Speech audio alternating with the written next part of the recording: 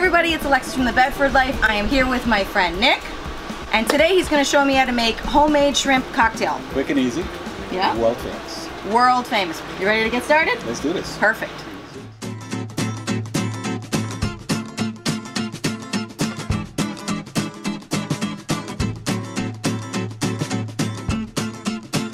You ready, Dad? Okay. Woo! Alright, we're gonna make Nikki's homemade cocktail sauce.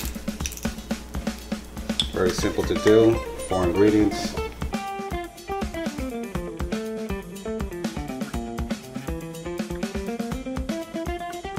And 2 teaspoons. A little bit of hot sauce. A little added depth and flavor. A little lemon. Make sure you strain out the seeds.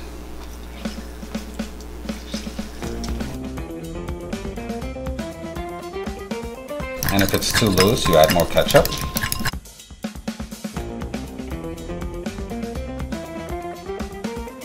That was a very juicy lemon.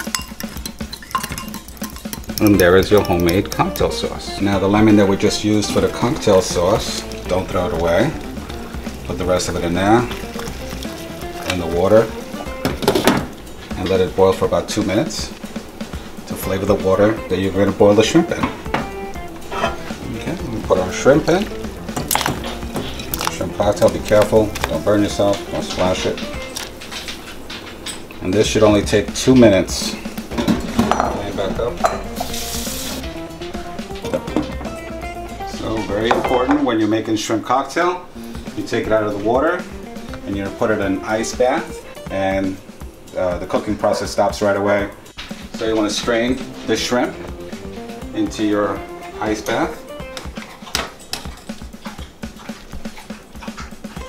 Using a spider is probably the best way to go. You know they're done where they're just a little bit tight to the touch, and your shrimp are done.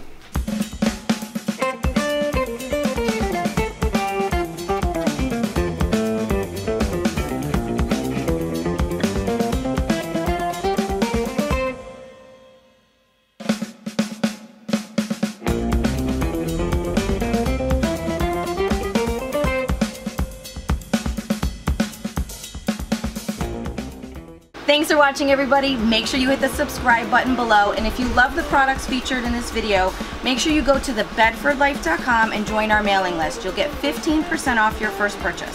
Thanks for watching. Thanks, Nick. I appreciate it. That's a wrap, kids!